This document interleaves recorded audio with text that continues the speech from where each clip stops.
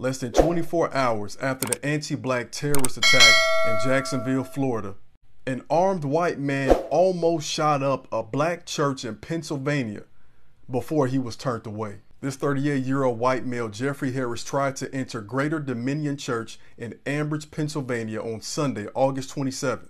However, because the church was too crowded, he was denied entry. After he was denied entry, he raised his loaded arm at two women standing at an intersection on the corner near the church. One of the church bishops, Kenneth Crum, remarked how close they were to potentially having another mass shooting. If he had come an hour earlier when it wasn't as crowded, he would not have been denied entry.